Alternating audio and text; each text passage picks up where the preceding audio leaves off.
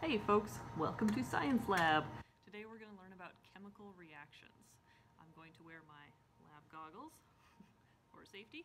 So the first thing to learn about is properties of substances. A property of a substance is a characteristic of that substance. So for example, I have water here.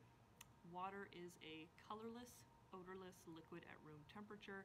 It freezes at 0 degrees Celsius and it boils at 100 degrees Celsius. As another example, I have here some citric acid. This is a substance that dissolves in water. It's sort of a yellowish brownish color right now, and it is acidic. Alright, so now that we know some properties of substances, let's talk about different changes that we can make to them.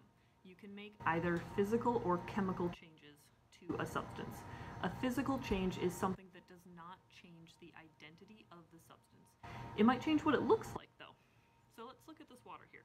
This is currently in sort of a cylinder shape because it's in a cylindrical container. If I pour it into a round container, I have changed the form of the water.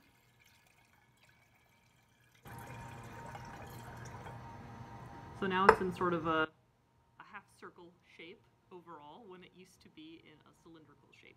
It's still water, right? The identity of the substance has not changed. If I froze this, it would still be H2O. It would still be water, even though it's not liquid water. So boiling or freezing is another example of a physical change. A chemical change does change the identity of the substance. What you start with in a chemical change are called your reactants because they are going to react together. And what you end up with are called your products. Sort of like in math, where if you're multiplying two things, the answer is called your product. In chemistry, start with reactants, end up with products. Let's talk about some signs that a chemical reaction is happening. There are 4 main ones that you should be looking for. The first one is color change. So if your reaction changes color, you know that there's probably a new liquid that has been produced. And what's happening is the atoms of your first substance and the atoms of your second substance, your reactants, are going to interact with each other and they're going to form a new substance. So let's take a look at the color change. We're starting off with sort of a bluish purple color. I'm going to add some citric acid and give it a stir, and it immediately turns sort of a orangish red color. That's a good sign that a chemical reaction is happening. Now it's turning green, and now it's turning, staying green for a while, but it is slowly turning kind of bluish again. So that's a good indication that we had a new liquid forming in our beaker. If I added dye to water, it's not quite the same thing. Even though we're changing the color of the water, the color of that dye was already there. So it's not really forming a new substance, it's just kind of mixing in with the water. So color change, one way to know that a chemical reaction is happening. The second one is the formation of a precipitate. A precipitate, or precipitate, is a new solid that forms.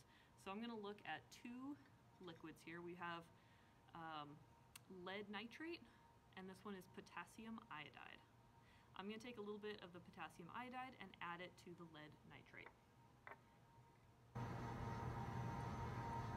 Okay, so here's my red liquid. We're going to add it to the stuff.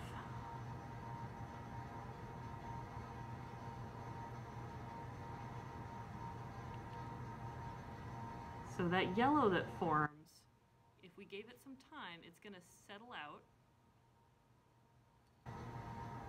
because it is in fact a solid.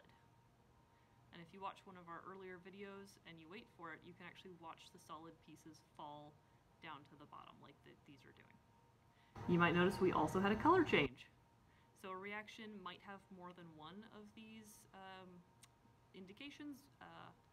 It probably won't have all of them, but at least one of them. You can see the yellow stuff is settling to the bottom. So that is a precipitate, the formation of a new solid. The next one we're going to look at is bubbles. So here I have acetic acid, another clear liquid, and sodium bicarbonate, a sort of white fluffy powder.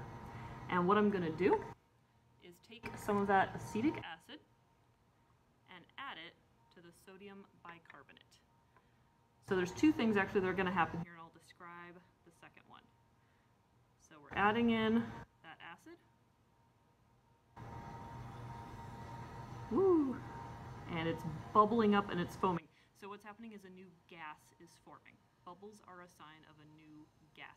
The other thing that's happening that you can't tell in a video is that this was room temperature and now it feels quite cold. So what's happening there is the reaction is absorbing energy. Some reactions give off energy, and in that case it might feel hotter than when you started. So those four things again: color change, formation of a new solid or a precipitate, bubbles,